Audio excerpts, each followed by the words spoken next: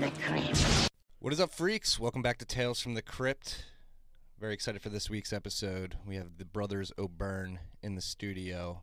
Unfortunately, the first 5 minutes of our conversation got cut off, so you're going to miss the intro. So I'm going to do that now.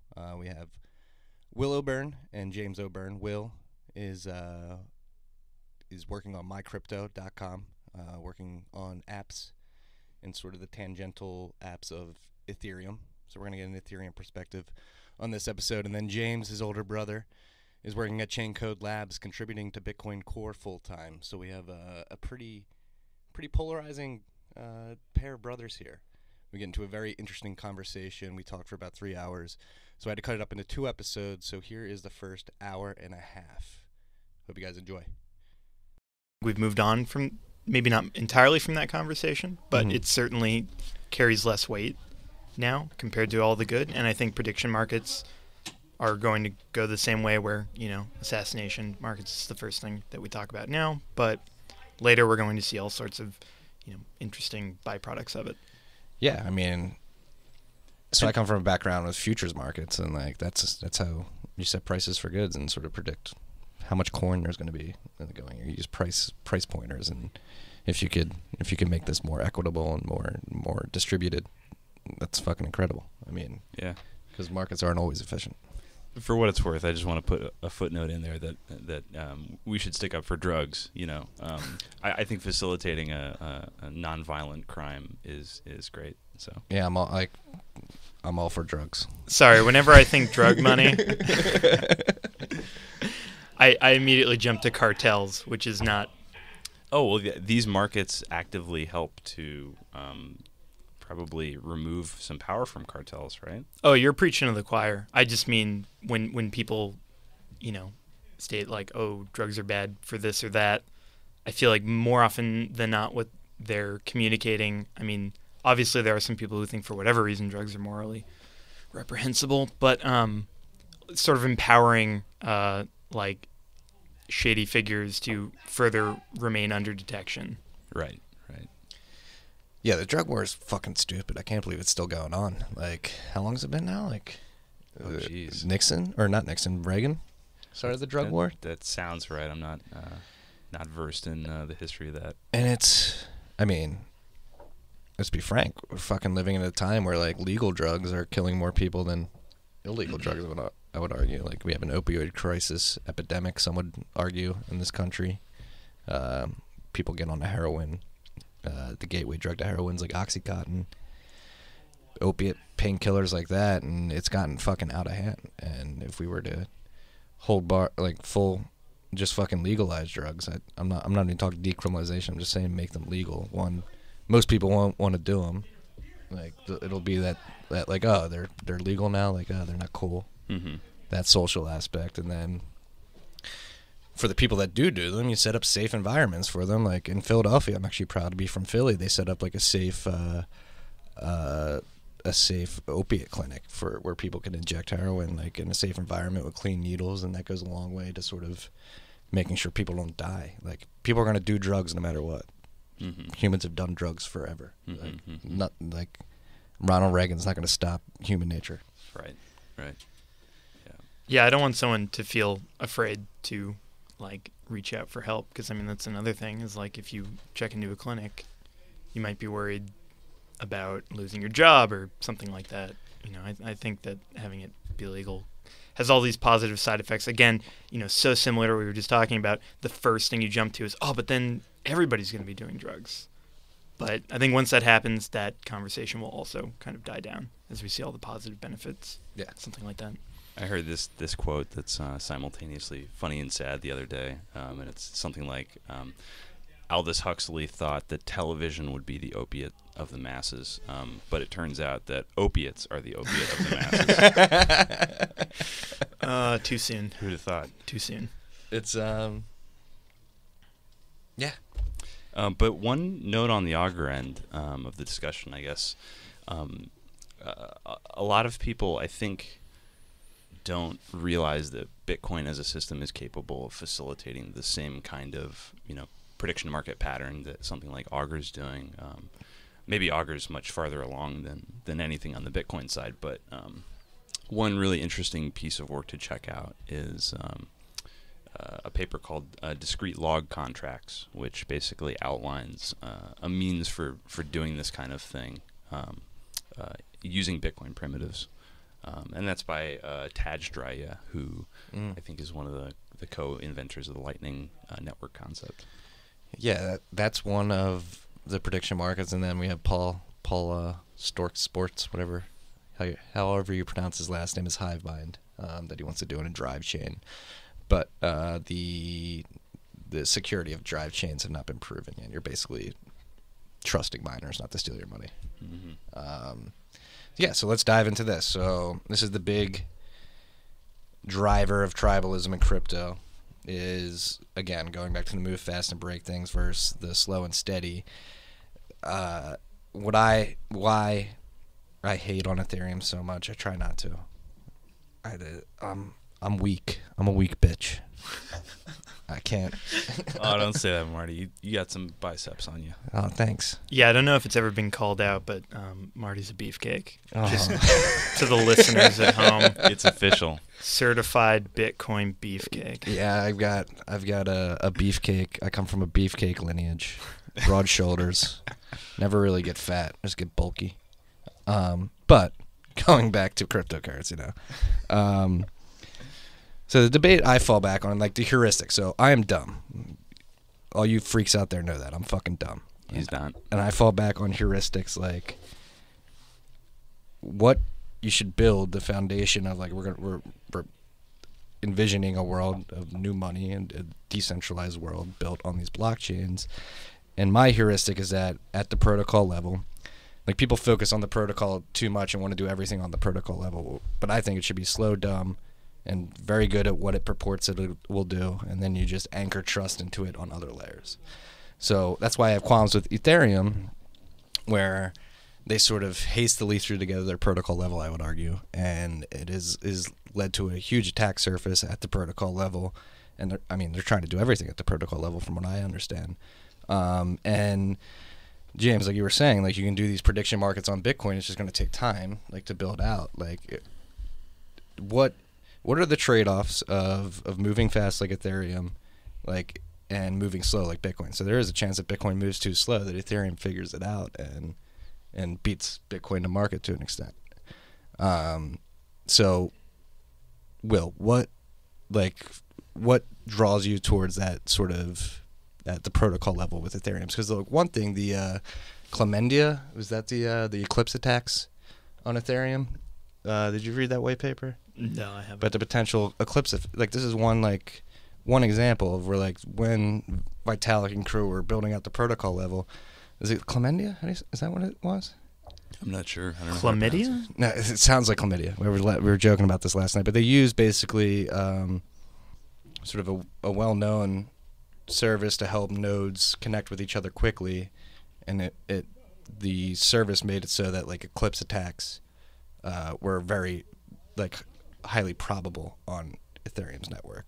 And that's just, like, one thing. They did that from, like, the get-go, and that wasn't something that was taken into consideration. And I think that, like, hastily thrown together at the protocol level just, like, doesn't sit well with me. Now, can you clarify on that? Is that the bootstrap node basically the first thing you connect to? Yes. And is that something that is kind of software independent? Like, you have many different node clients like Geth and Parity are kind of the two big ones.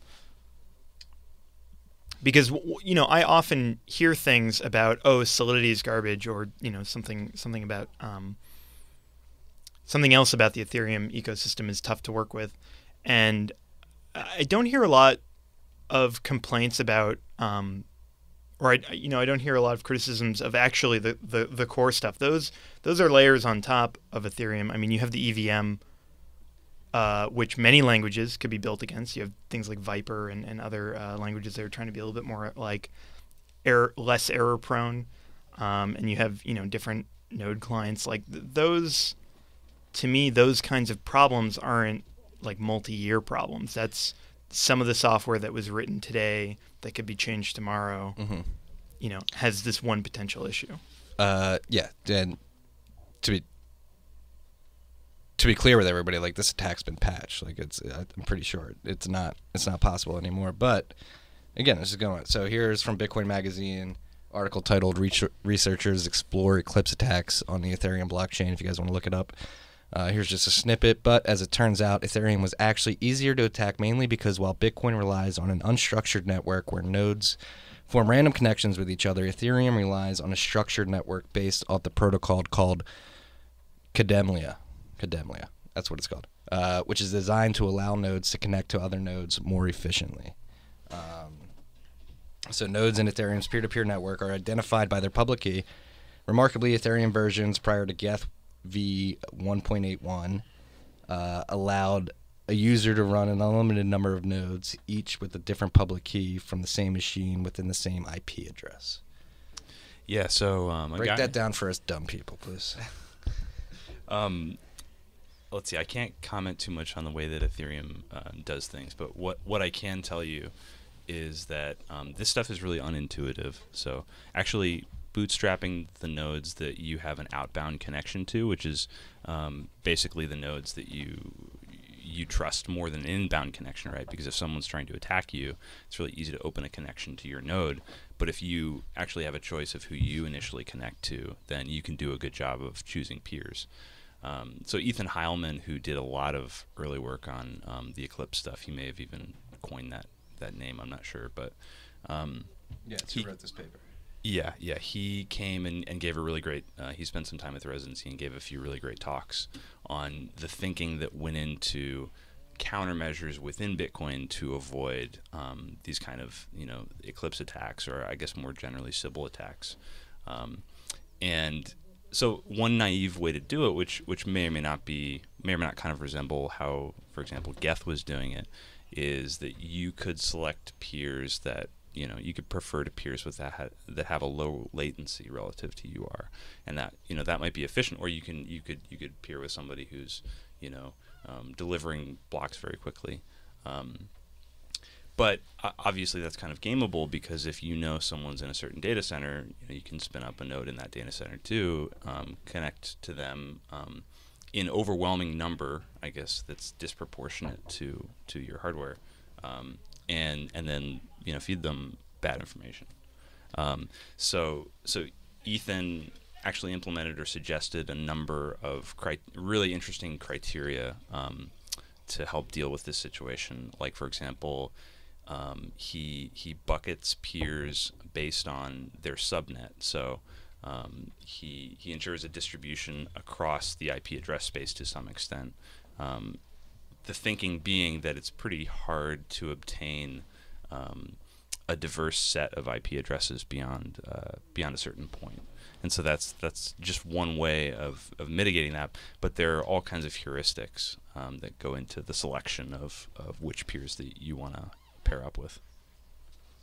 Yeah, I mean, it's crazy how granular you have to get, and think about these attack vectors. Like an Eclipse attack, like the thought of somebody intentionally buying space at a data center that you are using just to Eclipse attack you, just like, that's deep down the rabbit hole thinking there. Yeah, and I think that's why I'm personally so conservative and slow moving with all this stuff, is because it's sometimes a priori hard to tell which details are going to become relevant, which details of design are going to pose a risk to the system, and so I think it behooves us for this technology that we know almost nothing about to be extremely risk averse, and I think sometimes people in the Bitcoin community beef a little bit on some of the popular choices in the Ethereum community, because there's sort of a cavalier attitude about we'll just kind of seek social consensus for this, or we'll trust some number of our peers, or whatever it is. And I think any degree of hand waving can get kind of risky. And I mean, nobody can avoid there's no silver bullet. Nobody can avoid some amount of hand waving, because we don't know how this stuff is going to play out over decades. But I think you need to be as as careful as you can be. I agree, but I can also see the Ethereum side where it's like, hey, we don't fucking know. Let's try as much as we can. I mean, I think that might be a little more off the cuff than they are to say just fucking try it. No, I think there is a lot of consideration. I mean, going and reading any of their, like, they write very nice FAQs on I can't remember which GitHub repository it is, but there's one directory called FAQs, and I really like that. Is that the one from Carl? Not sure. I don't think so. Might be. But anyway, explaining things like, obviously before I came on the show, I had to buff up. I knew I was going to get slaughtered by some beefy Bitcoin boys. So, the resources are out there, and I was reading up, and I mean, there is a lot of consideration for these kinds of, game theory-esque issues. And another thing, just to not that Eclipse is the only ever vulnerability that has ever come up, but that is a vulnerability that exists in one form of node software. That the worst case scenario is that you run a node that you aren't certain is true, and you could say that's pretty bad. It's certainly very bad if Coinbase is running a node that has fraudulent data in there. But I think there is something to be said for the most common use case for a node is for me to run a node, so that I'm going through it. I think that if a company, a multi-million-dollar company, wants to run a node, they can do the due diligence to adjust the way in which a node bootstraps, or only like manually trust certain nodes that they have verified through some other auditing process. I think that the relative costs of losing some amount of security for like kind of a low-risk common case is sometimes worth it. I mean, Ethereum right now is running more nodes than Bitcoin, and I think a part of that is because it's incredibly fast to bootstrap with fast sync, and not very data intensive. And I know Geth 1.81 really just crushed the numbers on that. And I think the attack vectors are larger for that. But I think, me just running a node to do a little bit of development, just play around with Ethereum, I'm not quite as concerned about that use case as somebody else. And if somebody else cares a lot, they can do a full sync instead of a fast sync, or they can choose which nodes they bootstrap from and audit that themselves. So let's take a step back here and delineate between a full sync and a fast sync for our listeners. Okay, so a fast sync, I'm sure you all can imagine that after running these nodes and having this ledger go on for many years now, it's gotten quite large. That was the main divide between Bitcoin and Bitcoin Cash, was they wanted to make each block larger, and the Bitcoin core team said, no way, it's not going to scale. It's already getting pretty big, and that's only going to make it worse. So it is a problem, the idea of having to sync all of this data. And so to mitigate that, one of the options, and I believe it's the default option now, but for synchronizing your node with the entire ledger, is to verify a subset of the data on a lot of the older past transactions, and then only do full verification of the last 1024 blocks. So you open up yourself to potentially being fed some bad data about very old blocks, but that would require whoever to also have been able to generate 1,000 blocks that are also fully valid, which would require an absurd amount of computation power. So the agreement there, or kind of the trade-off there, is someone doesn't have to forge the entire blockchain. They only have to forge the last 1,000 ones, but then my sync is sped up by a factor of 100 or 10 or whatever much it is. I think you might be able to manipulate data before the 1,000 blocks, right? I think basically you're doing a headers only sync until you get to some window. And so presumably if you can come up with a Merkle root that collides but contains the wrong data or some otherwise kind of bungled chain of headers that still passes geth's sync, even though it's doing a full sync of the last n blocks, you still might have some bad data embedded in there somewhere. Yeah, that could be possible from what I understand. Now I'm starting to step outside of my area of expertise a little bit again. I work on the ecosystem, not the core protocol. But my understanding is that it wouldn't just be it couldn't be just one node who feeds you that bad past data. I believe there is corroboration in the network, so it would require a lot of nodes to feed you that particular bad data. Or just all the nodes that you're connected to, and then you've got right. Yeah, so that's where something Eclipse attack. Like where Eclipse plus fast sync could lead to a difficult thing. So, but again, Coinbase, they're not going to do fast sync. They're going to do a full sync because they know the importance of this. Well, let's talk about Coinbase. They fucked up something this week where it was Coinbase's fault, wasn't it? Like, I actually wrote about it on Monday or Tuesday. I forget when it was. But the way it was written in the article, the couple articles that spoke about it, they said Coinbase fucked up in configuring their smart contract and was basically allowing their customers to steal Ethereum from them. Yeah, so what would happen is you would execute a transaction against their smart contract, and I don't know the particulars, but I know that there was some way to cause that transaction to become invalid after Coinbase had accepted it as valid. So even though your transaction did not go through on the blockchain, Coinbase's database would update with, oh, now you have however much Ethereum you just deposited. Mm-hmm. So, yeah, to your point, that was an issue kind of with the contract that they wrote. Another example of Coinbase incompetence, but we're not going to dwell on that. Assume good faith. Hopefully they're trying. I believe they are. I just think they're a little misguided. But they're getting on the bus. They implemented SegWit, so yeah. I mean, after trying to change the protocol and overtake it and getting screamed at after their poor Bcash launch. But let's not dwell on that. Let's not dwell on Coinbase. Brian Armstrong. He's getting like castrated in public right now. Yeah, and as you said in an early episode, we owe Coinbase a lot. We do. We do. We would not be where we are without them. Oh right. Yeah, they were my baby's first exchange. Yeah, so. Me too. Absolutely. So I mean, yeah. You never forget your first. Companies go through arcs, and you always got to leave the door open. Right. But this particular bug, it really does make me wonder. So the bounty that got paid out, $10,000, not bad. 10,000 Clambos. Should have been more. Well, how much they could have gotten, like. Oh yeah. Well, how much people could have taken them to the bank, like. I would have given that. That's $100,000 bug at least in my mind. So the thing I'm wondering is if anybody had found this bug and said, $10,000, or I'm just gonna do this.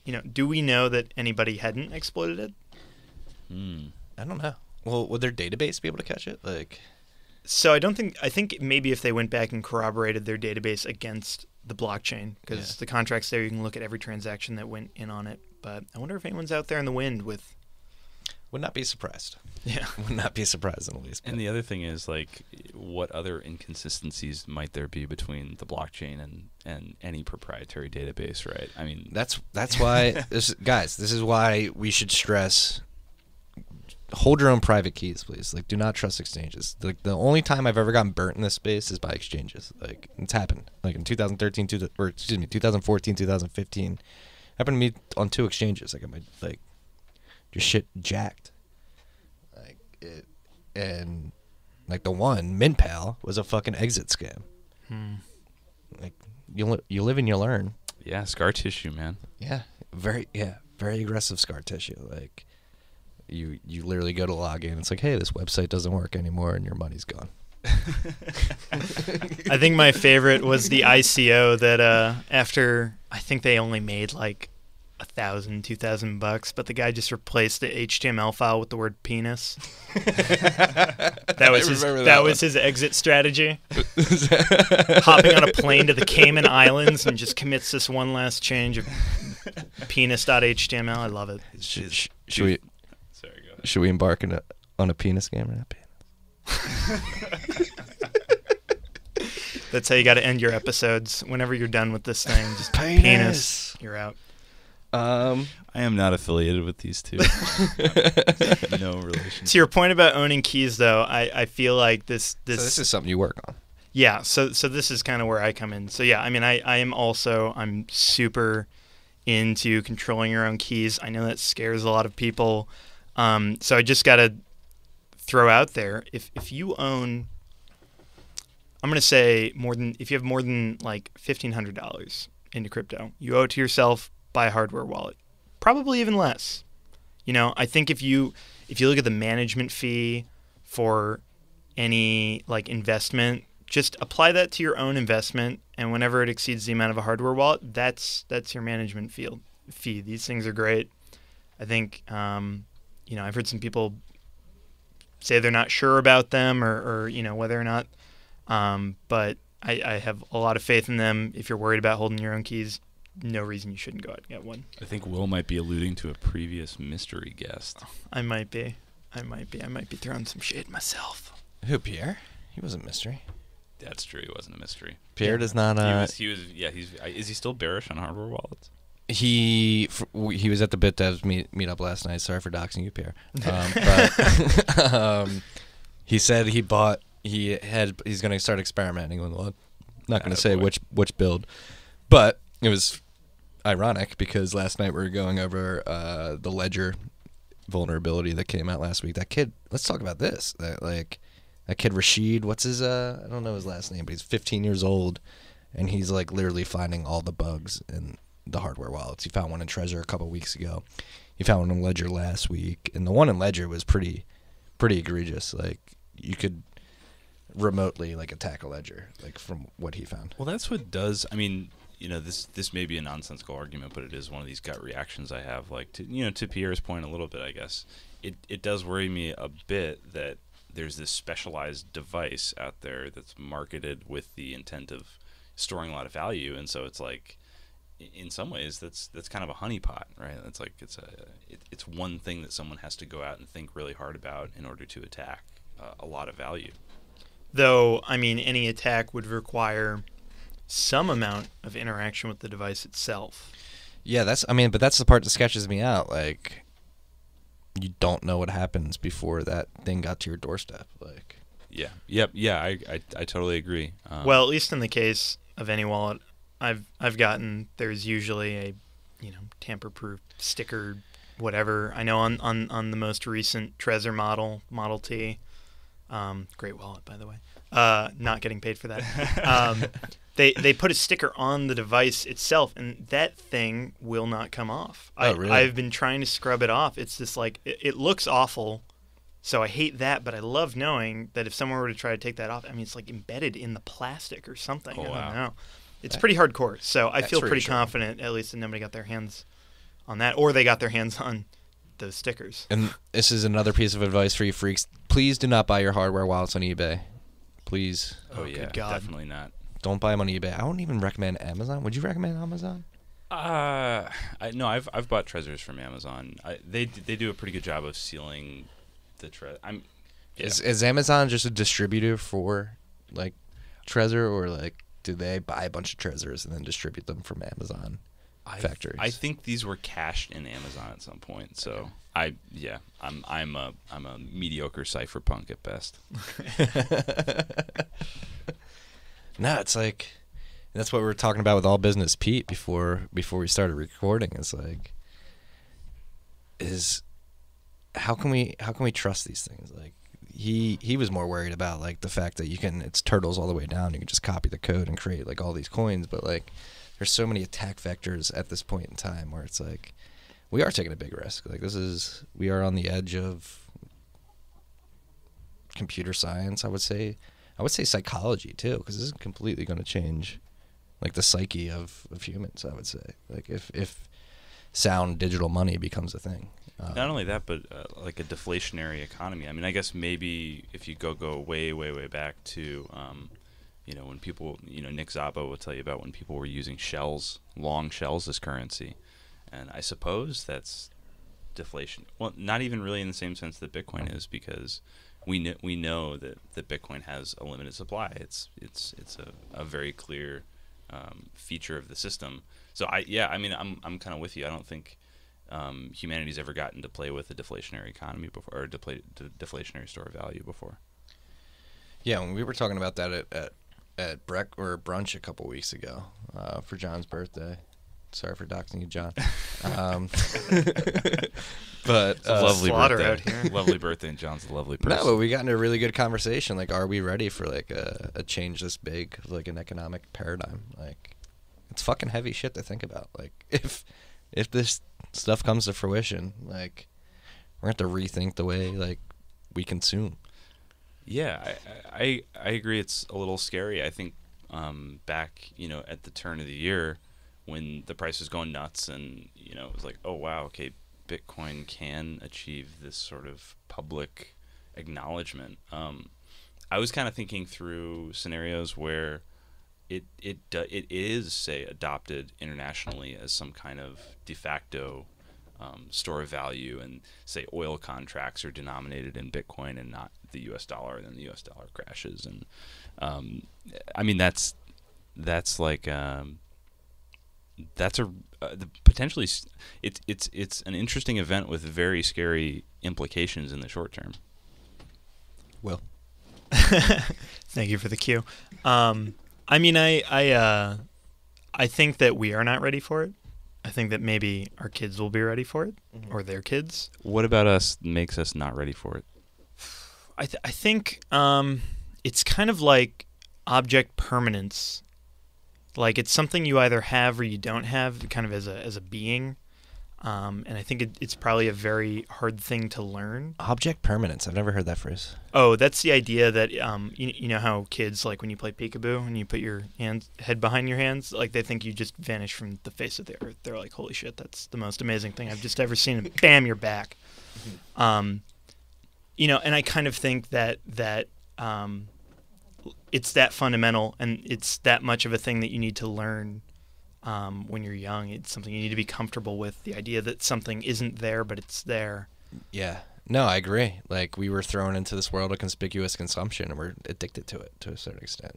Like, but I mean, Will, to rebut that a little bit, how is looking at the balance on your wallet any different than looking at the balance on your checking account?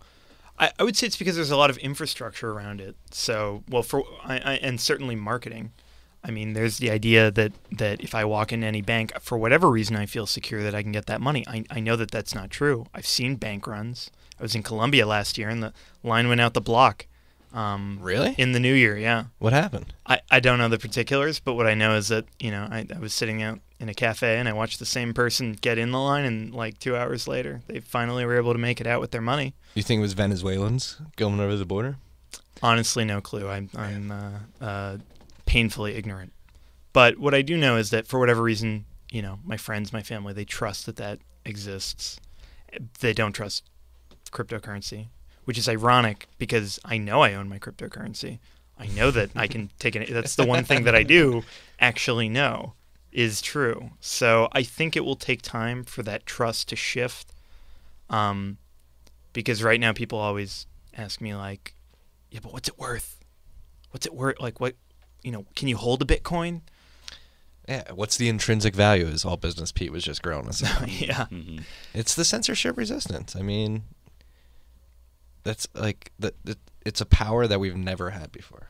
I totally agree. I think when it comes down to it, that's the real distinguishing characteristic of Bitcoin and cryptocurrencies generally. I mean, the programmable aspect of this programmable money idea is a little bit overstated. I mean, we have programmable money right now. It's just that a lot of it resides in a private database. But what we didn't have before is this way of transacting value that is not that can't be stopped, where you can't, any one actor can't stop you from sending a payment to somebody. That's the thing that we have to guard and preserve above all else, and that has to kind of guide our decision making around this stuff. And so that's like what I think about is like, how can we keep the system as small? How can we keep the chain as small as possible, while still facilitating that aspect of it, but without exposing us to other risks? Completely agree. I mean, it would be a non-starter for me. Like if it wasn't censorship resistance, like that's the beauty of it. Like the fact that, again, we're gonna get back to the sketchy area of embedding data into the blockchain, but We always knew we were Are coming. we going to embed beefy Bitcoin boys into the? if we want to, we can. They're going to make them illegal. You better go now. No, but I was talking about like the one thing that fascinated me last year was somebody embedded information about the Tiananmen Square massacre into the blockchain. Like the fact that like if people were running nodes in China and were not even running nodes, they had access to a block explorer and could decrypt that encoded text about Tiananmen Square, they could get access to something that is very, very, very illegal in China, and something they should probably know about. So I'm sorry, just to get some clarification here, because I too, Marty, am an idiot. And maybe James could answer this, but when people talk about encoding text about Tiananmen Square, sounds not that large, but when people are talking about trying to embed imagery and stuff like that into the blockchain, they're not just talking about committing a hash to it, right? They're talking about the actual content. What is the vehicle? Yeah, usually I was reading a white paper about it. It has to do with a pay to fake key hash. Is that correct? I don't know about fake key hash, but basically there is an instruction called push data, where you push an arbitrary piece of data onto the script execution stack. And so people, I guess, use or misuse that in various ways to just get some arbitrary data into the blockchain. So I think you need a parser that knows a certain way to unpack whatever data that you've packed into the blockchain. There's no your Bitcoin Core wallet isn't going to render the JPEG that you've just thrown in the chain, but some program that's maybe doing both the serializing and the deserializing will know how to do that. Not a recommended use of Bitcoin blockchain, by the way. very expensive, but that actually does. I mean, that does make me wonder: is there a use case for getting around this by not using typical standards like JPEG or PNG or whatever? I mean, could you find whole ways of communicating these things in proprietary formats that are for some sort of like Chinese underground anti-censorship network?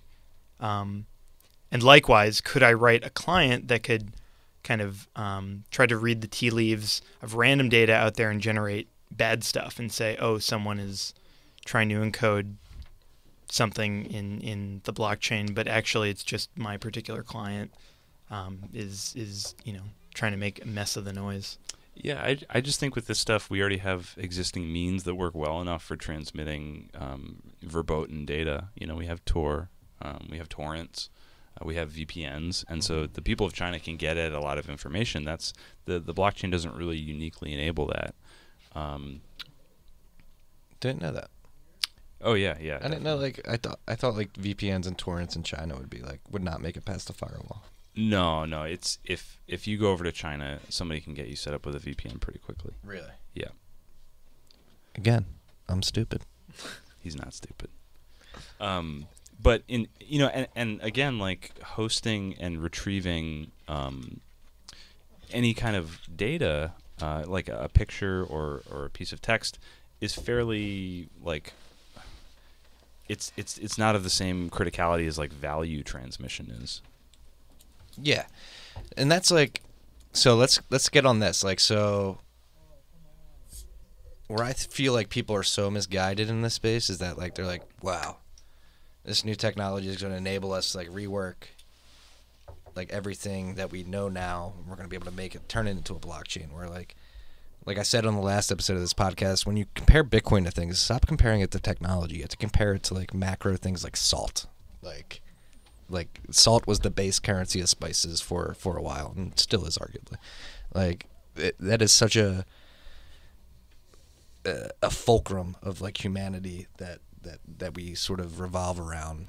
That when we're comparing these blockchains to like Facebook and MySpace, I'm just like, you're completely missing the fucking point in my mind. Like this is something like paradigm shifting. It's not social. It's not like a social network. It's orders of magnitude more. It has orders of magnitude more gravitas than the sort of social media, internet technology boom that we've experienced. Yeah. Another kind of false analogy that I hear a lot is VHS versus Betamax, right? And Betamax was the superior technology, but it lost out to VHS in favor of, or because of, distribution mechanisms or deals or whatever. And I think that's a really faulty analogy because, again, the marginal difference between those two is pretty slim. And cryptocurrency systems are something that are totally predicated on the technical details and the design of these systems. So I think it's a really hard to draw an analogy for this stuff because the parameters of what makes a system resilient or valuable are different than I think anything we've seen before.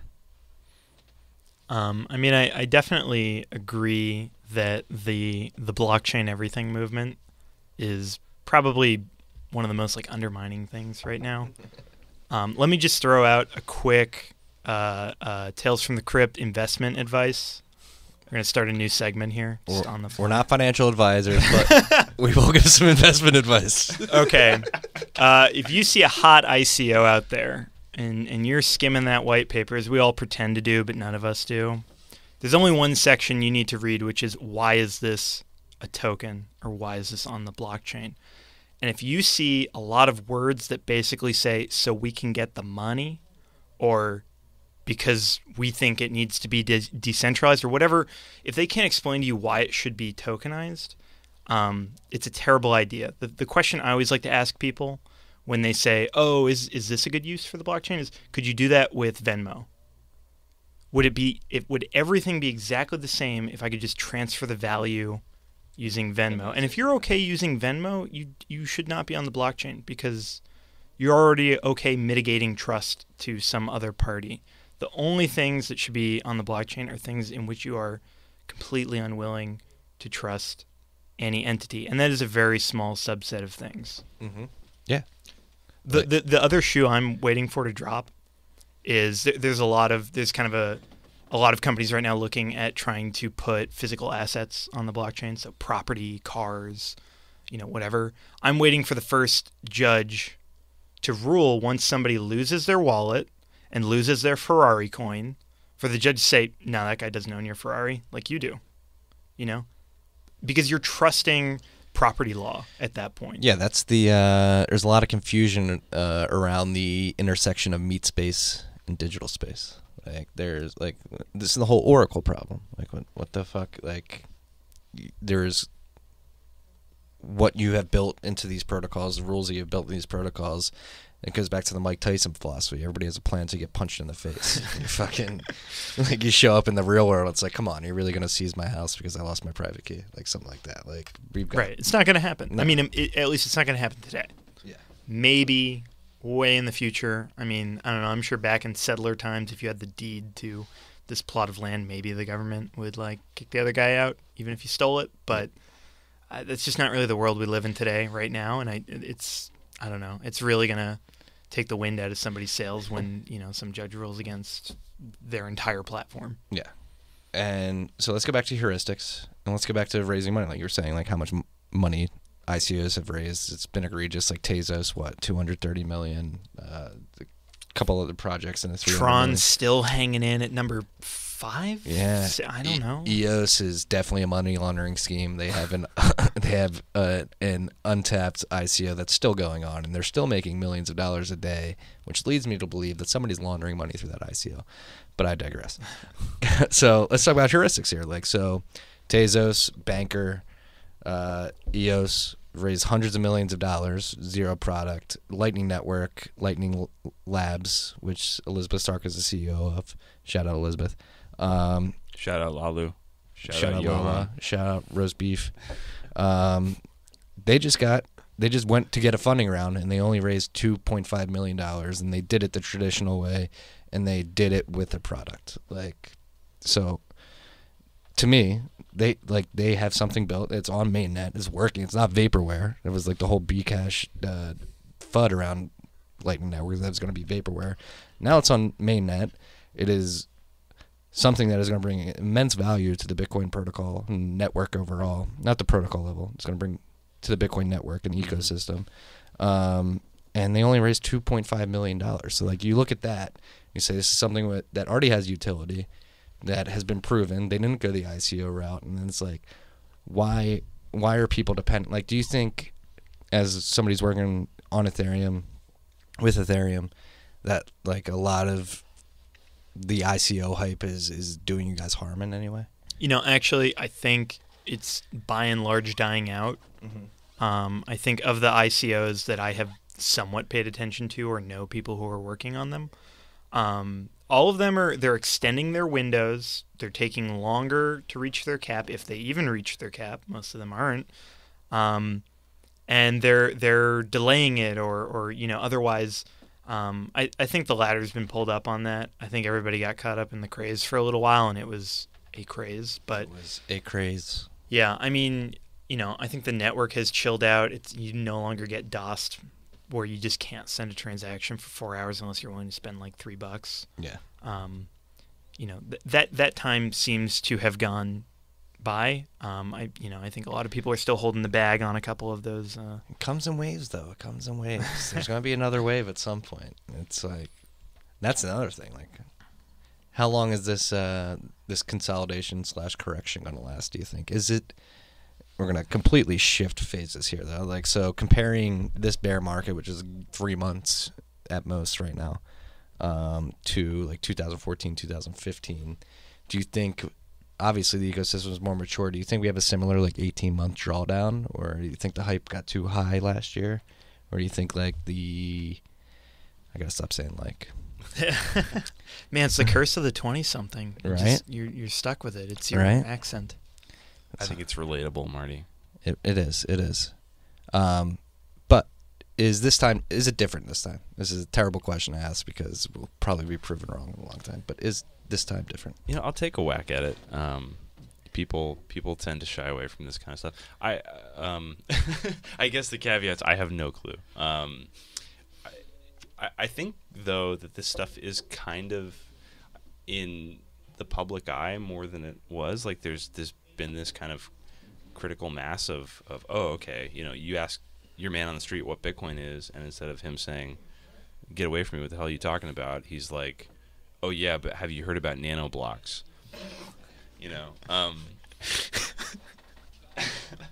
So, but at the same time, I think the markets are extraordinarily irrational right now. I mean, when you have Tron at a multi-million-dollar market cap, that means that prices might mean nothing. So I don't really know how to interpret that stuff. I'm fine waiting it out for a while. I would love to kind of get out. I've been trying to for the past week to get out of the news cycles and just kind of put my head down and think about development. Think about how we can make this system last. And preserve those characteristics of censorship resistance even through bear and bull markets. But I don't know. I think that this concept has been kind of sowed widely at this point across a lot of smart people, and people are going to keep thinking about it, and there's going to keep a pretty steady pace of infrastructure development around it. So I'd be surprised if it was like a low period for a really long time. But like as people are quick to point out, these low periods are nice because they kind of prune out the fair weather fans. Yeah, exactly. These are like my favorite. I mean, fucking millennial repeating like the same phrase. No, I love this period as well because people focus on the nitty-gritty details. There's not too much like. It's impossible not to get caught up in the price hype when it's running that high. When you go from $1,000 to $20,000. Yeah. My attention span went to nil. It was horrible. It was like no human is meant to engage in this kind of like speculation. Yeah, it's just mental whiplash constantly. Yeah, but so let's segue into this. There's things getting built out right now. There's a lot of very intense conversations going on, and like what is the next battle. So last night we basically came to the conclusion for Bitcoin specifically the next battle is going to be fungibility in my mind. Like that's going to be the next big, like what was the SegWit battle in the future is going to be the fungibility battle. And Some people will argue fungibility doesn't matter because of plausible deniability at the protocol level. Some people say it doesn't matter at the protocol level because you can get it on second layers like Lightning and get fungibility there. I would argue, though, that ideally you would want fungibility at the protocol level. So for those of you who don't know, fungibility, we talked about this before at Matt Corallo. Fungibility with the US dollar sense is you go to a bodega, you give $1, they give that dollar as change to somebody else. They have no idea that that dollar came from you. Right now on the Bitcoin network specifically, you can sort of track transactions on the blockchain and sort of know which UTXO came from where. So when you're spending Bitcoin, you're really spending unspent transaction outputs, which is UTXO. James, in particular, what are your thoughts? Yeah, I think the operative word in what you just said is ideally. Fungibility is ideally a characteristic that you want at the core protocol level. And, let's take Monero, for example. Monero has implemented an early iteration of confidential transactions. And they have a problem where the privacy of the chain is contingent on maintaining this notion of an anonymity set. And the upshot of their implementation is that the UTXO set is just unbounded in growth, and you can't really prune it, because if you prune it, then you reduce your anonymity set and you compromise the privacy of your users. So that's a case, I think, where you have to weigh fungibility against scalability, and you have to make sure that, again, you're not compromising kind of the core function of the system, which is this censorship-resistant value transfer. But then I guess that's sort of a circular feedback loop where it's like, well, to be censorship-resistant, you have to be sufficiently fungible. But this is again another argument for keeping the chain really small. So, I'd encourage all the freaks out there to go and listen to Andrew Polstra's talks on what he calls scriptless scripts. And the main idea of scriptless scripts is that you can have this smart contract-like behavior live as a property of the public key and signatures of your transactions due to something called linearity that signature aggregation buys you. So I think there are some really exciting avenues out there for maintaining fungibility in that sense, and that basically amounts to moving data off of the main chain. So, a criticism that you might be able to throw at Ethereum is that if you have your smart contracts living on chain, it's very evident what an address does, or if you have value at some address where that, like what function that has been acted upon by. Whereas if you have a scriptless script-esque system, or a system or a method like Graphroot or Taproot, it's one address looks like any other address, regardless of the mechanisms behind it, or what quote unquote contract acted upon it. So I do think that there are some really promising avenues out there, but I think we have to be really conscious about the scaling implications of those means. Like, for example, Benedict Bunce and Polstra and a few other guys have come up with these bulletproofs, which are a significant reduction in validation time for confidential transactions, but I think it's still widely considered to be too slow for Bitcoin. So it's an outstanding question as to whether we're going to get to a point where the Bitcoin community considers confidential transactions to be safe to implement. So yeah, we'll see if we get there. I do think the second layer is pretty promising, but admittedly, I haven't thought a lot about this stuff, so I haven't really. So with the second layer scripts, how is the trust mitigation handled, where there is a layer outside of the protocol that I now have to trust that it's going to do the right thing to some capacity? There are ways of mitigating that, but what's kind of the angle with like I've listened to the scriptless script talk, and I understand how there's some sort of exchange of hashes that sort of proves intent, namely as it relates to like atomic swaps, I think was the example given there. But it didn't really speak to, like, one of the things that you pointed out about Ethereum is that an address is an address. You know what's on it. If it's a contract, you can grab that bytecode if you want.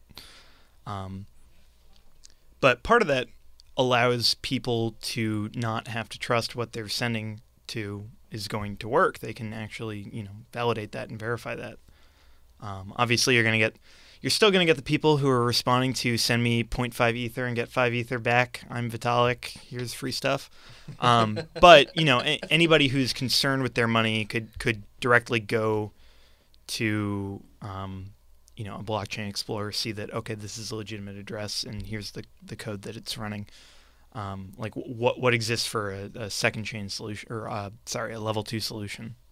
So a lot of the difficulty in designing these layer 2 protocols is thinking about the fraud case. And if you hear a guy like Taj outline how Lightning works, or how discrete log contracts work, you'll see that they think about almost every case where somebody lies.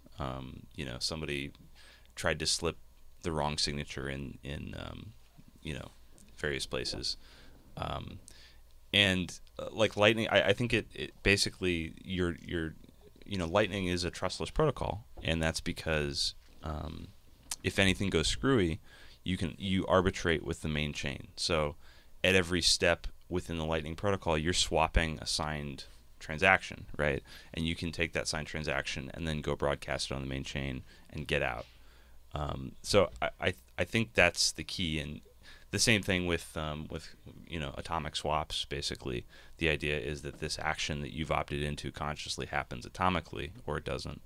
And then the idea with scriptless scripts is that basically, you're committing to a certain operation within the public key, and in say sending someone a Bitcoin, you get revealed to you the elements of something that'll give you what you want provably.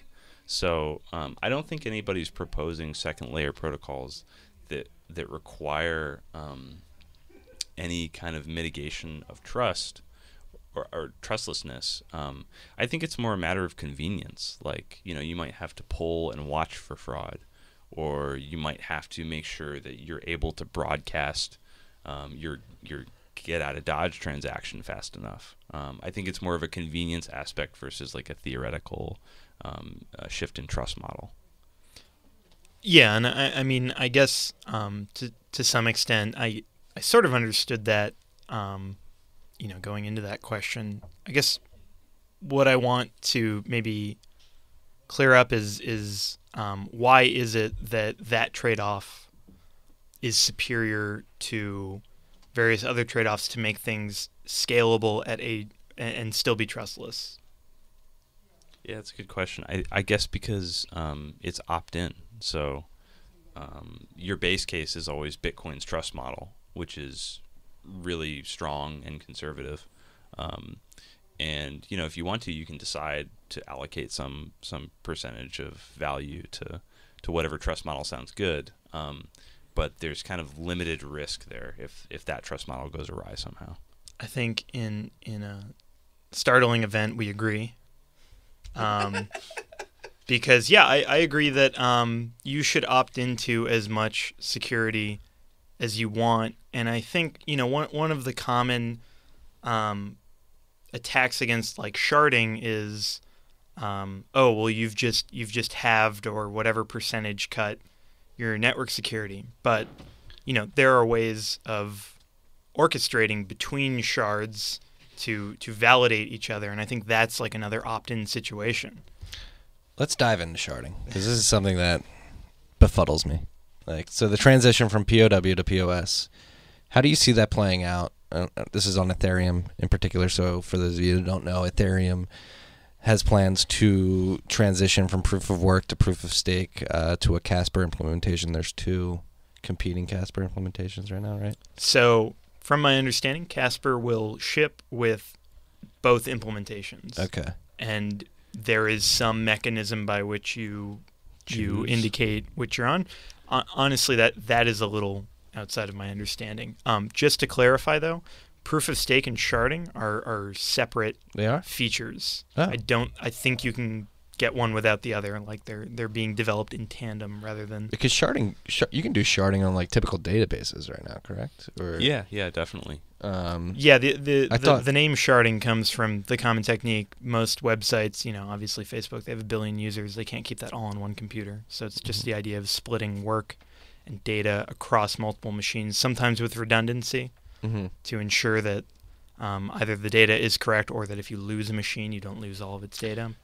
And what's interesting to point out about sharding is that it's only an effective technique because typically as a data designer, you can choose what you're sharding on. So you choose some feature of the data that you think is going to mean that you're not going to have kind of cross interactions between separate shards, or maybe you want some kind of uniform distribution of data access across shards. But the point is that you're designing with some kind of heuristic in mind that is going to tell you whether the sharding scheme makes sense. And I think doing that in a general case, to me, sounds kind of dubious.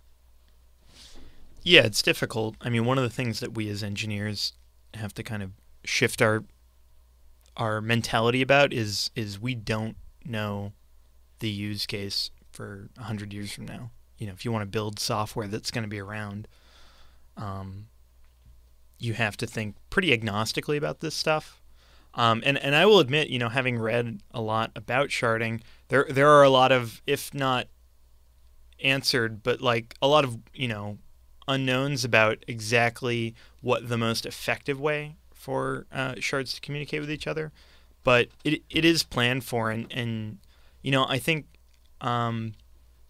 these things are open-ended still. I think there would be a level of hubris in anybody to say, I have the solution that will work forever. And I think these protocols they're ever shifting as much as, I think the Bitcoin core team would like to pretend that it's going to be soft forks from here on out. There will be occasions that rely on hard forks. Like what?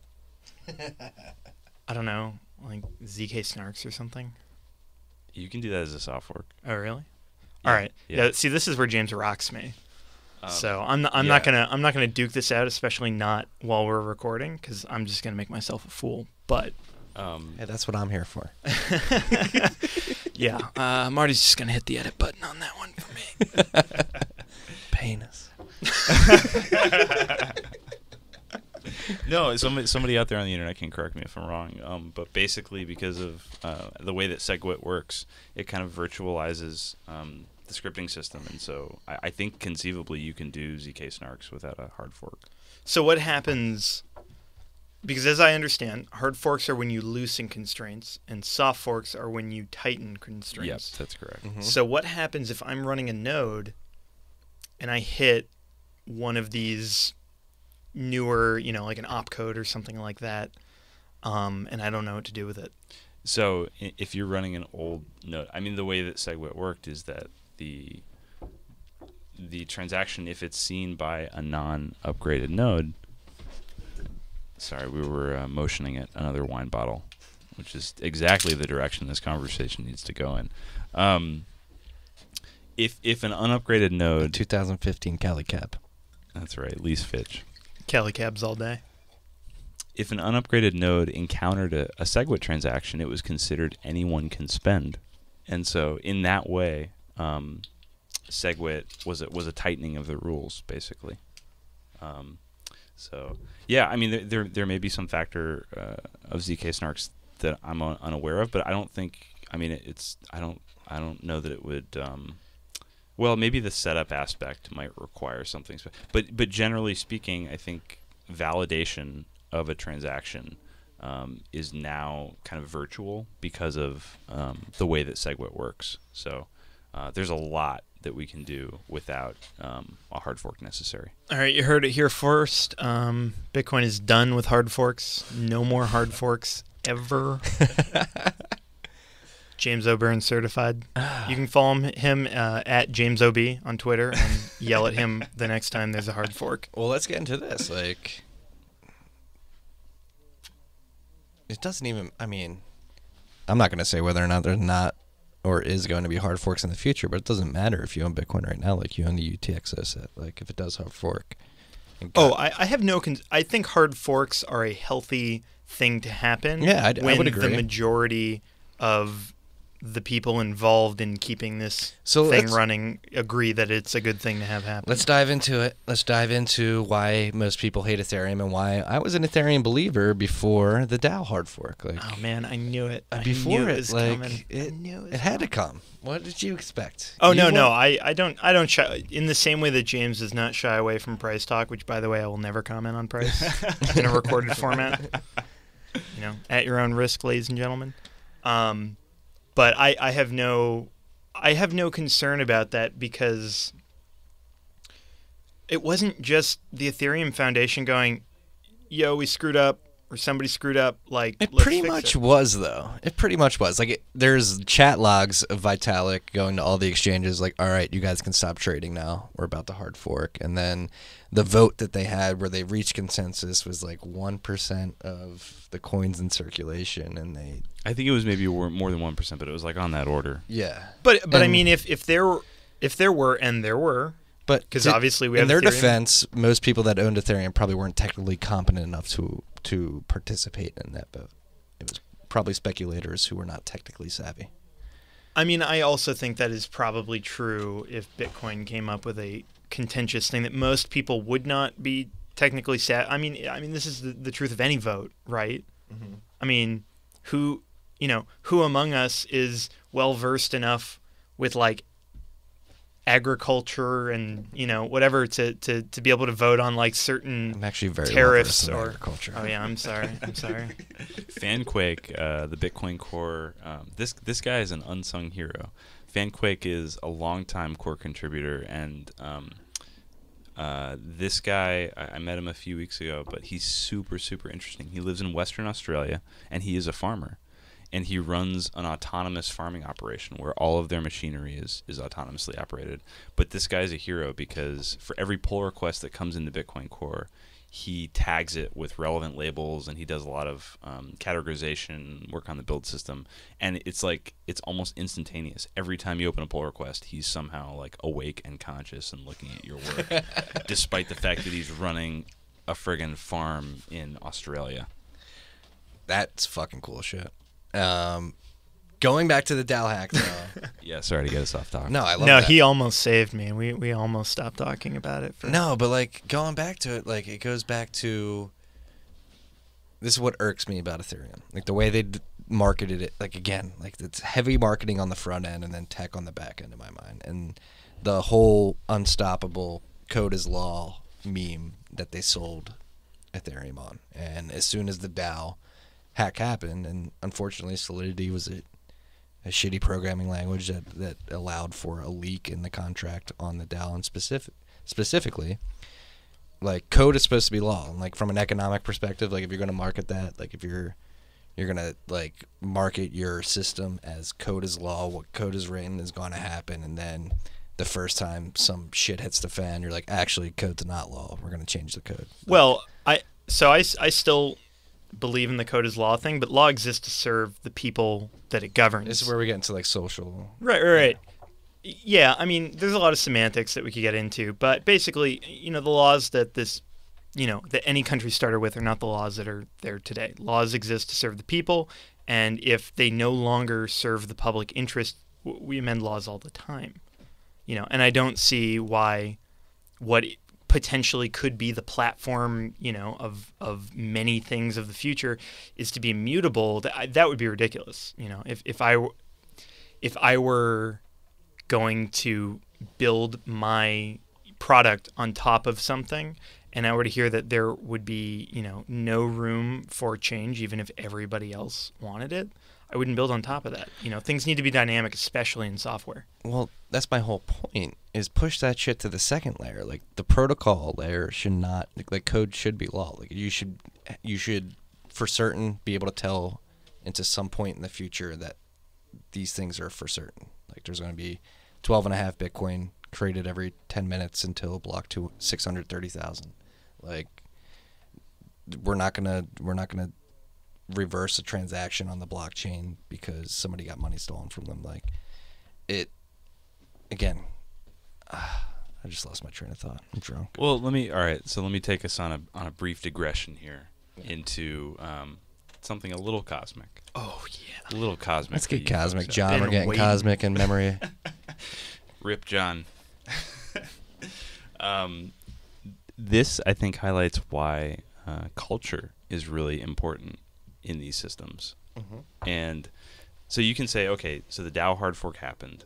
From a technical standpoint, it was a hard fork. So if you don't agree with the DAO, you can just mosey on over to Ethereum Classic and continue on with your chain. Now, sitting at a solid, I don't know, $30 or something. Yeah. Exactly. Right. So technically, that was your outlet if you disagreed with that change. But in actuality, the system moved a certain way, even though technically it was capable that you could, opt into the other system. So I think that highlights like a lot of the more nuanced discussions that we have around Bitcoin design are in culturally, what is this going to do? So a great example of this is a little known feature of the Bitcoin system right now is something called checkpoints. Marty, you ever read up on this stuff? I have heard about checkpoints. I've not read deep enough into them to speak with any authority. So basically, the gist behind checkpoints is there are hard-coded hashes in the Bitcoin core code base, and we say basically at height X, we expect the block to have hash Y. And if it doesn't have that hash, then something has gone wrong, and you're downloading from the wrong peer. So this opens up a pretty interesting discussion because you think to yourself, okay, well that's pretty, that seems reasonable, that seems practical.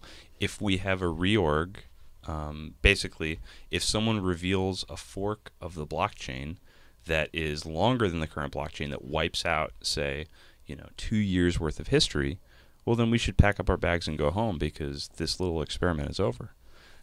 So the idea of checkpoint sounds totally reasonable, but the contention is that it introduces this cultural element of the developers basically codifying what the right chain is. And is that a road that you want to go down? People in Bitcoin are very averse to that. I think often the culture kind of dictates that consensus is emergent and that the developers don't define which chain is the right chain other than the fact that the right chain is the most work valid chain. Another kind of issue on the technical horizon for us is thinking about some kind of fast sync equivalent. So one option for doing fast sync in Bitcoin land is that you can commit to the hash of the UTXO set within every block, so that when you're doing your initial block download, instead of having to download and validate everything, you can just download headers and then say, okay, this header chain is valid, and I'm going to take the hash of the UTXO set for the last header that I downloaded and download that entire UTXO set, which is roughly 3 gigs right now, from my nearest peer. And that would allow you to sync much more quickly than downloading the entire blockchain and validating it. But that's slightly changing the cultural and trust model. You're now talking about having miners include this hash that's relevant for IBD. So I think culture is really, really important. And I think a lot of what weirds me out about Ethereum is that there are these very vague elements of their culture about the trust model and about things like long-term viability that... What's vague about it? I think the idea that like proof of stake has demonstrable drawbacks and concerns and that are kind of fundamental to the nature of proof of stake, and people still kind of go on with it. Not to go too far into rabbit holes, but would you mind elaborating for our audience? No, this is an important discussion to have because this is, the Ethereum project's banking its future on proof of stake, which is unproven up to this point. Right. So the classic one is called the nothing at stake problem. And that's this idea where you can attempt to submit fraudulent data to the chain and get penalized for it. But if you succeed, then you can basically roll back those dings that you were hit with, and thereby kind of removing the negative incentive to cheat. And to my knowledge, this is why Ethereum is right now either entirely proof of work or a combination of proof of work, proof of stake. So in this case of rolling back, I mean, so if you have some number of nodes who have already accepted that you got slashed. Slashing is when you say, hey, you tried to lie to us and we're going to take your Ethereum now, the Ethereum that you staked. The rolling back, how is it that you roll back further than what block is on your plate now to validate? Now, does that require like a mass takeover of the network where you're feeding bad data from multiple blocks? I don't think so. I mean, maybe it's along the lines of reorg where you just introduce another chain that's longer and still valid and then feed that to your peers. So to my understanding, proof of stake, it's sort of this round-robin consensus thing where a handful of people are told, hey, divine us the next block. Those who have staked, money on it, and then kind of among them, the largest consensus is the next block, and anyone who diverged from that, if they were breaking rules, gets slashed. So if you get a few blocks deep, I don't understand how you can propose something. I mean, I think that's basically a 51% attack, right? You have to have enough people not slashing you in order to allow for this longer chain. Which, to me, I mean, it's like anything, it's levers that you pull. One of the things that I think Bitcoin has relied on is hash rate, and that's always, kind of the, for lack of a better word, this thing that's advertised. It's got the highest hash rate. We're so strong. Bitcoin beefcake. Bitcoin is a beef. beefcakes. So where was I going? I've lost my hash rate. Yeah, it's catching up to me. You're talking about reorgs and 51% tax. Right, with reorgs. So there your risk is 51% of hash rate, which it's like an attack that people talk about sometimes. There's obviously the quantum computing thing. I think that if you were to have picked Satoshi's brain way back when, he would have never guessed that like ASICs would have been a huge thing and that China would have been like one of the hugest miners, and that three of the largest miners control more than half of the network. Like there is a lot of friction to working in meat space. And so, I think the intuition to move more of this into a frictionless environment, like, kind of sits well with me. Wait, what do you mean? What are we moving into a frictionless? And what is frictionless? Does frictionless exist? So I would call proof of stake frictionless because it deals with fewer real-world possibilities. One of my favorite things is the Bitcoin Dyson sphere, surrounding the sun with solar panels to power some like ultra powerful computers. We have to get the thorium reactors first before we get the Dyson spheres. It's Marty's part-time project. Yeah, while everyone is throwing economics books on your reading list, I'm going to throw out Three-Body Problem because that's my jams. So I'm taking us into sci-fi, literal, cosmic. Get into Three-Body Problems. Who's that by? That's Shu Lin. Or Shu Lu, maybe? Shinlu? Shinlu? Man, I don't know. Yeah, I'm getting... Three-Body Problems. Getting wrecked out here. Three-Body Problem. It's a trilogy. Greatest sci-fi I've ever read. Chinese author. Talks a lot about... the game theory of the universe. Yeah, game theory of the universe. Holy shit. I've never heard it summed up so well. It's a deeply terrifying book to read. I feel like we're about to dive into that with the glass bead game, too. Oh, just reading man. the introduction to that. Oh, man. Yeah, we haven't even told you guys about the glass bead All right, game. I'm going to let you lay that down hard after... I want the three-body. And I agree. I want to keep going with the three-body problem because this is another one of those topics that we completely agree with across the aisle. Sorry, it's just the Dyson sphere made me think of it. There's a lot of crazy theoretical science going on in that book. It's a really interesting book and it kind of mirrors cryptocurrency a little bit because the author basically really investigates the incentives of life across the universe and makes it into an incredibly hostile and dark place, and plays out those implications in fairly vicious and inspiring ways. So highly recommend the Three-Body Problem. Surprisingly large amount of analogies to cryptocurrency space. Yeah. Anyway, so what I was describing with a frictionless environment is one in which, so like I was saying, Satoshi probably could not have imagined ASICs, probably could not imagine a Dyson sphere, around the sun. But when you put something into software, a lot of the unknowns become known because you sort of define the space. Now, there are unknowns in there. That's basically what a bug is, or at least a good bug. A bad bug is somebody made a mistake. A good bug is there was an unknown in the way something operates and someone exploits that. So proof of stake largely moves your staking out of meat space. So, having a server farm that mines into virtual space and removes a lot of the unknowns. What if someone, in an attempt to do a 51% attack, were to fire missiles at all of the, physical mining devices? Like, you can't account for that on a network. Whereas, in a proof of stake situation, like, most of those kinds of physical possibilities are accounted for. All right, so a few thoughts here. The first is that when you say, like, you were to move to proof of stake and shift your trust model in that way. Fun fact, Meltdown Inspector could be used to steal from hot wallets pretty trivially. So Meltdown Inspector, for those of you that don't know, is the inherent backdoor in Intel chips, correct? Not even just Intel, I think.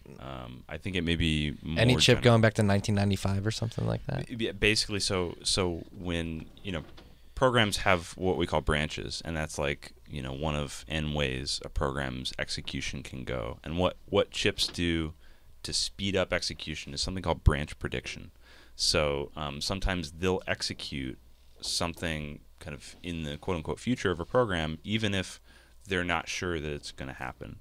And they then cache the result so that they can serve it up to you if it actually does happen, and this has certain performance benefits. So anyway, Meltdown Inspector can be used to read arbitrary data out of memory from a process that isn't yours.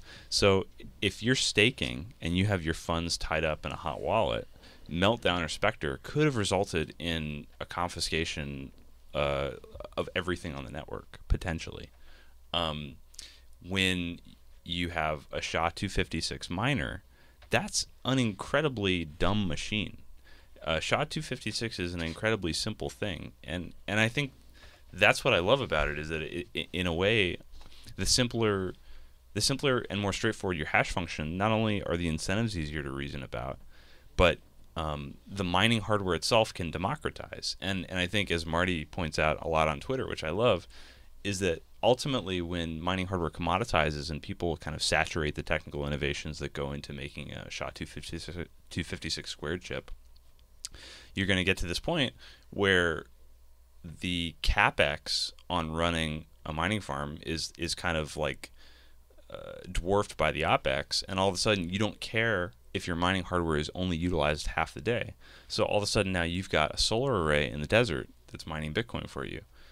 I don't know if it's exactly going to pan out that way, but the point is that it's an incentive mechanism to encourage development of alternate energy that isn't just kind of burning oil, which is something really cool. And you're hitting all of my, love of sci-fi potential future outcomes, but I think that the reality right now is that is not what's happening. What's happening is that cheap electricity means hash rate, and that's why you have places like China that have an unbelievably large hold on hashing power. And while I want to believe that future, I feel like reality has a way of always twisting your expectation. And so, I kind of like proof of stake as a rejection of reality, and it's saying we're going to build our own reality in which we can define the rules by which we hold people accountable for their actions. I don't pretend to know, all of the ins and outs of the implementation, and whether, certain vulnerabilities are going to hit it. I think one thing that I believe will happen is we will see specialized staking hardware that will, it's not going to be an operating system. It's not going to be, also like playing video games and browsing the internet. It's going to be a piece of hardware that is a little ROI machine. You throw 100 ETH on that thing and it gives you back 5% a year, something like that. Yeah, and that's my main beef with the POS. So, like, full disclosure, like I said this on the last podcast, like, just for shits and gigs, like I staked a coin, a POS coin, for 2 years, and it's just like, again, going back to heuristics, like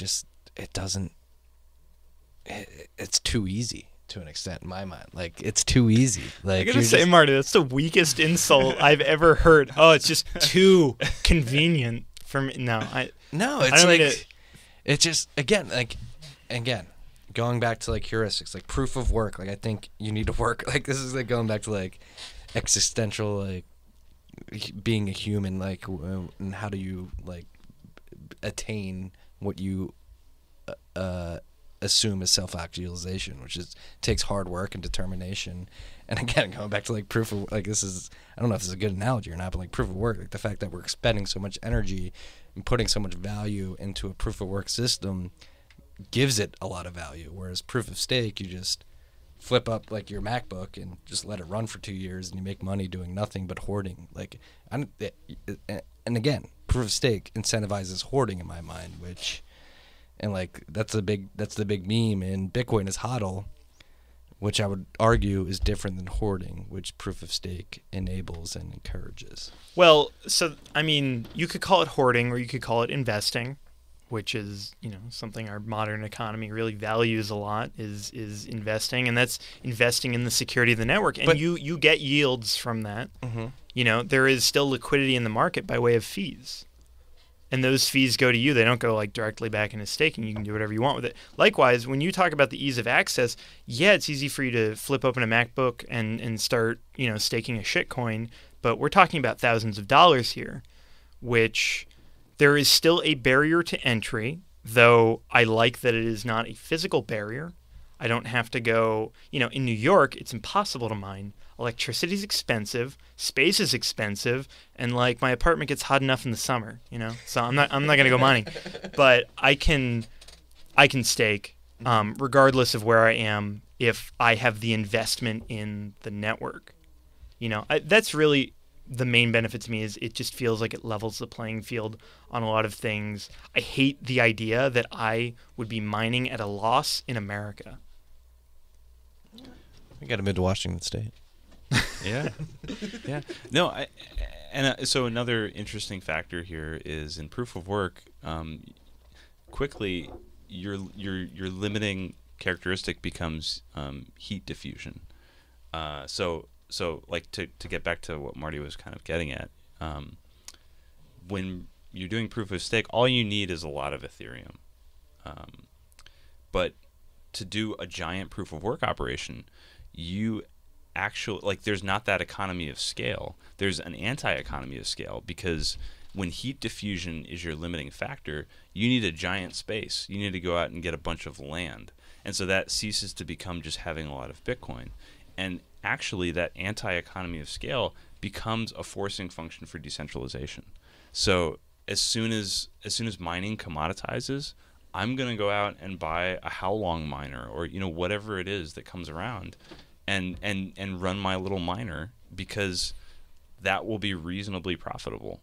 Yeah, but you're also the guy who quits his job to go work on Bitcoin Core. Like, you're pretty hardcore. It doesn't matter what the investment opportunity is for somebody, even if there are gains on it. People are, they're into the value that they can see. And if you tell somebody plug in this computer and it'll make you money, I don't think that's going to reach mass adoption. I mean, there was a Wi-Fi startup or an ISP startup a while ago. I can't remember the name, but their idea was plug in your router and set it to be open. And by setting it to be open, we'll subsidize it, because what they were doing was charging people to access these open routers, and the idea was... You mean like open some ports or something else? No, like no web key thing. Okay. Basically everybody was a Boingo hotspot. Yeah.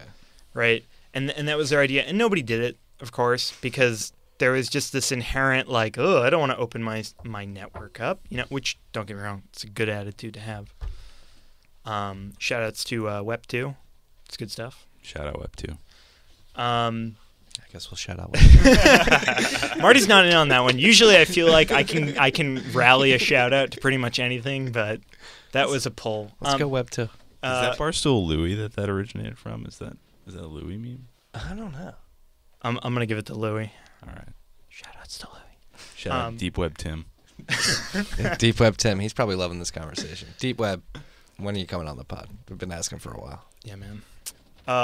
But anyway, I don't know. I think I hear a lot of these like lofty answers to really a lot of the questions that I have about not just proof of work, but a lot of like Bitcoin things. And there is always an answer, and I would almost call it a canonical answer because I hear it from more people more than once, but they don't always feel like realistic answers to me. They feel like coming up with an idea in a frictionless environment, but interacting with a very frictionful environment, which involves, real people.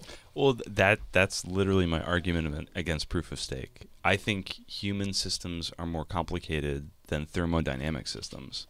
And proof of stake is inherently a more social thing than having an ASIC chip that proves that you've done something. But we can agree it goes beyond thermodynamics. It goes on, if the president decides to put tariffs and taxes on foreign imports, well, now all of my hardware gets more expensive. And now the decentralization fails because it's cheaper to run this hardware everywhere else in the world. That's fleeting to an extent because it's only for... I would argue that's like that could be temporary. Well, network security is not a temporary issue. If you open yourself up to a single 51% attack, as James puts it, you might as well go home. And I'm going to cut it there for right now. I don't want to bore you guys with too much information at once. We'll be back tomorrow with the rest of this conversation.